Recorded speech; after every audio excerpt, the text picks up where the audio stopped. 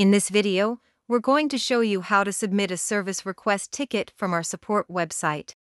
Start by going to support.lenovo.com to select which products you need to submit a service request for. You can choose between PC, data center, mobile, or smart.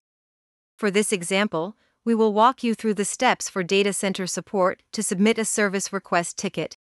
You will need to know your serial number and machine type.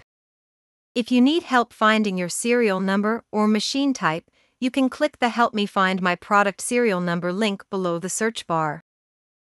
This opens the How to Find the System Serial Number for Lenovo Data Center Products page.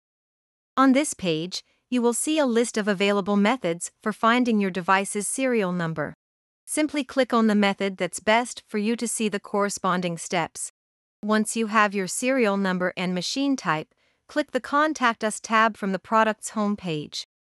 Next, depending on your account type, click Submit a Service Request.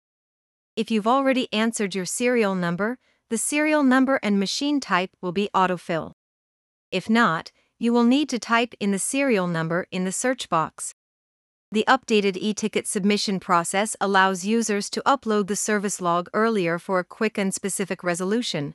Click Choose a File and upload the required logs with TZZ, TGZ, zip extension files, Minilog, or any other relevant file. Click Next. The Discovery section will ask you to select the type of problem you're having and the country or region of your service. When you're finished, click Next. In the Additional Info section, add the external reference number to the ticket if you have submitted the same request to another vendor such as Intel, Red Hat, Microsoft, or Nutanix. Choose a severity level that best corresponds to the trouble you're experiencing. Severity 4 has minimal impact and Severity 1 is a critical issue for the description. Be sure to submit detailed information of the machine failure and any diagnostics testing results. After you've completed the description, fill out the operating system information to advise what OS is installed on your device, if applicable, and the build or release level. Click Next if you have entered all pertinent information and are satisfied with the ticket. In the Contact Details section, input your name, email, phone number, and company name. If there is going to be another on-site contact for your device, you can input that information on the right side. You can also select a preferred callback option. Choose between email only, text only, likes email and text, or none for voice only. At the bottom of the page, input the address of the machine location to be serviced. When you are finished, click Next. The next pop-up window allows the user to make additional edits if the registered information for the part to be shipped.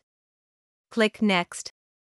In Review Action Plan section, a progress bar of the log analysis will be displayed as the AI engine analyzes the results and sends them to the system. After the AI engine analyzes the results, an action plan for the identified error will be shown. On-site customers or Premier are automatically assigned a technician based on their entitlement. The other categories of customers will only be presented with the field of adding any additional email address. Choose an option and click Open Ticket. Your case will be created and assigned with a case ID.